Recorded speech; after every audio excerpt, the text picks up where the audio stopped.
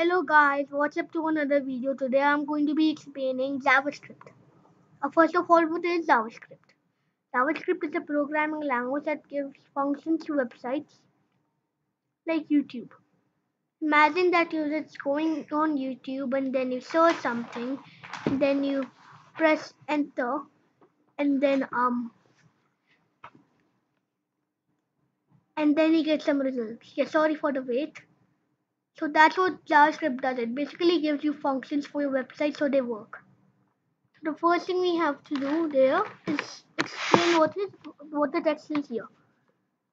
So as you see here, we have gotten some. So we have done this, but when we go to the start here, we want to make JavaScript something you can use on your HTML document. So you do that. So how you do that? You have to do that by opening your HTML file and then starting the HTML tag, the head tag, and the title tag. Then write your title, and then then end the title tag, and then end the head tag, and then you have to make a new tag which will start the code, which will start JavaScript. So you have to do script space language is equal quotation marks JavaScript quotation marks, and then put the less than sign. Now this is where your JavaScript stuff starts. So first you have to add a function, which is a section of code in JavaScript. So first you have to after that you have to put a curly bracket. This curly bracket will contain all the code you have. So like this is the code I have right here, and I will have to, and if I use it without JavaScript, without the curly brackets, then it won't function. So these curly brackets are very important.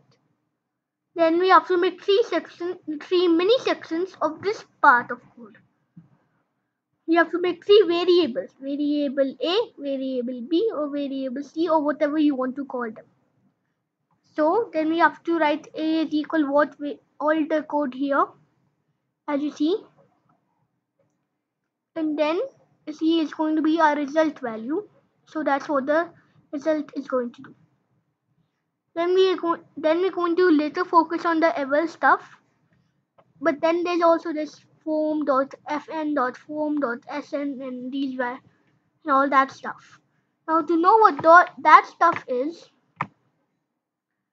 we have to go down here to the HTML code and tell them what the code is. So when you have JavaScript, JavaScript needs to know and what form you are in, what button should it function, and everything, and what text should it function. Well, you see, we want JavaScript to know that we are in this form. So we did form space name is equal frm. So that is our form's name. But you can say whatever you want for your form. And then we did this text called first number, and we put a space, and then we did input type is equal to text, name is equal to fn, which stands for first number, and then we put a brick. So if you without the brick, it will go on a line, and that is not what we want. We want it to be here. So what that we have to do is second number. So we have to use a brick tag for that. Then we will type second number, input type is equal text, name, and then is equal to sn, which is an sn tag. We're going to do brick again. And then we will have to do this.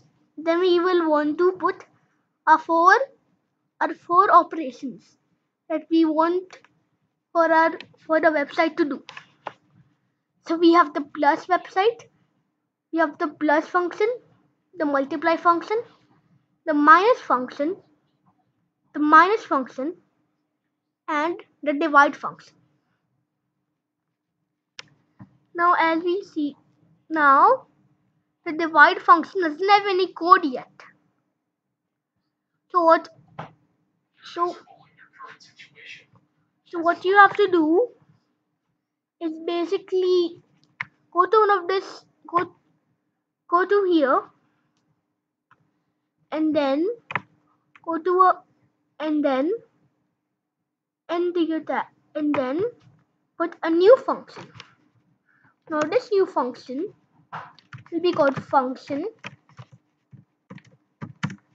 divide, and then we would have to put curly brackets. So let's just put some curly brackets right here.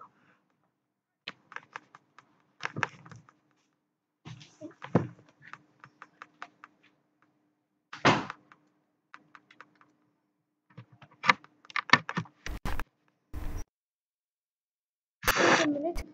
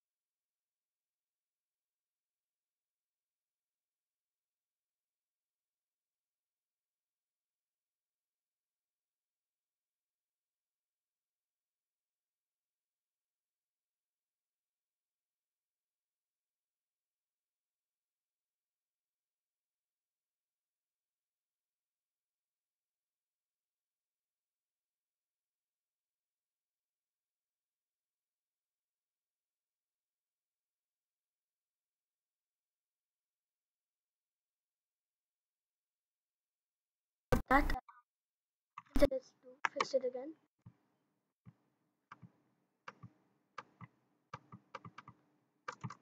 As you see, it's back to normal.